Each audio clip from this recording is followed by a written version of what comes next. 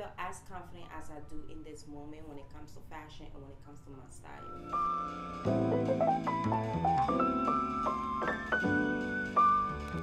Hey guys, welcome back to my channel. If you're new, welcome. My name is Vanessa, Nessa, Sessa, Yaya, V, all of the above depending who you are. I'm gonna be sharing with you guys a few mistakes, 5 mistakes that I used to make in fashion that since changing those habits, it's led me to becoming more confident in my style, more content in my style. I used to style my outfit based off my body only. Now I do feel there's 2 parts to this in fashion, and what I mean by this is I was more so focused on how sexy the outfit looked on me, as opposed to mixing other things with that. And I feel like within the past few months, what I've done is I've let go of just simply looking sexy in an outfit. I think there is a time and place for those, but when it comes to fashion, what I've learned is it's a lot more to do with just the style of what you're wearing compared to just sexiness, if that makes sense. That's one of the biggest, the top thing that I think has changed for me when it comes to fashion. It's not only just playing around with fabrics and color scheme, but not focusing so much on like fitted, do I look sexy in this type of outfit, the sexiness of it. So if that makes sense, that's the best way I can explain it at this current moment. That leads me into the next category, is fitted outfits. I used to buy things to fit to my body, not focusing so much on buying outfits that fit to your body, but being comfortable in tailoring your outfit to your body. If that makes sense, those are 2 very different things. So when I walk into the stores now, and I'm more open-minded with what I'm looking for. I'm not looking for a pants that's gonna fit my body perfectly. I am just looking for style. I'm looking for what matters to me, like what are things that I think are gonna be cool pieces, fashion pieces to have in my closet. Obviously there are limitations in these areas when it comes to things like blazer. You can only size up a couple of sizes. I've talked about this one on my channel is I used to buy a jeans that fit my body exactly and increase or stuff like that in it. I wanted it just snug. Obviously the time does matter. Society also goes into what is fashionable, so we are seeing a lot of looser fitted outfits, and I just feel like throughout my years in styling outfit, I feel the most confident in this area right here.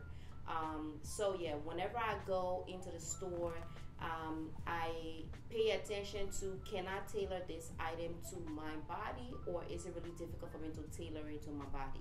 It's easier for you to keep things longer in your closet, especially when you go through fluctuations in your bodies. Staying away from dressy outfits, staying away from, and this might have came with maturity a little bit, but I doubt it because not everybody around me really utilizes dressy outfits, dressy with quotation. What I mean by this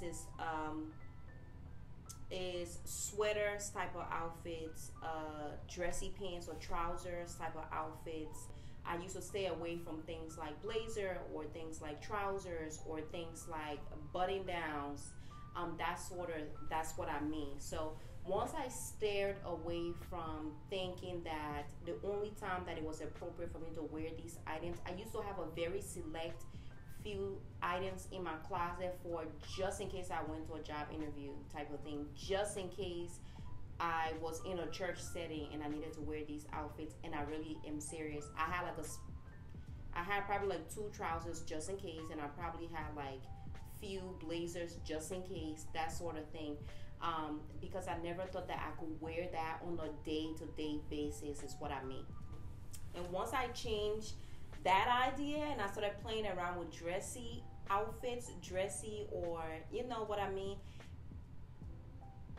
I can't go back.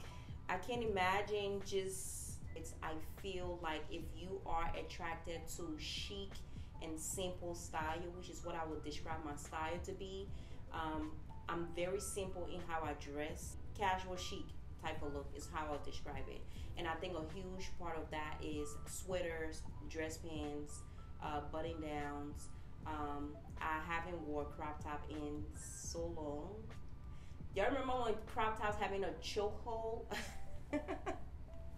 I want to talk about jeans versus trousers. Just having a good mixture of that in my closet, not only wearing jeans, the idea of jeans being the only way to wear casual outfits, because it has given me a lot more room to play around with outfits. Now I've figured out how to wear dress pants and run to the grocery store. I figured out how to wear dress pants to the club.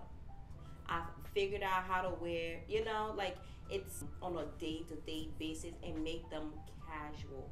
That piece right there, it's just having a good balance between the two, is what I would say. The next mistake that I used to make, that I try not to make at this current point in my life, is following trends. I've always tried to be cautious of trends, because trends can be, you know, good, but trends of course can be bad if you're spending a lot of money based off the current trend. You know, I've always tried to show or explain the importance of having your basic style, having what speaks to you the most, the color wave that you feel the most comfortable in, using that as your base. And then when it comes to trend, really trying to follow the trend that you can already incorporate in your wardrobe. 1 year specifically that I really fell into trend was those ruffle type of tops. It was the season of, when was this? This was, what, 2 years ago? Those ruffles type of dresses, ruffles type of tops that were off the shoulder. Y'all know what I'm talking about? Like those type of dresses, I bought a lot of them. And at the time, those were the biggest trend dresses, tops. They looked like that with high-waisted jeans. That was what was in. And I just spent too much money on those type of tops and dresses. And some of them I had to get rid of that still had tags on them, because they're those flirty, girly type of tops that do fit in other people's style, in other people's closet. It just doesn't fit in mine, because my style has never been that. It used to be, actually. I shouldn't say never been, but my style isn't usually that flirty, girly type of look. I don't really care too much about that sort of style, especially in this moment. So that's something I try to be conscious of. Within the past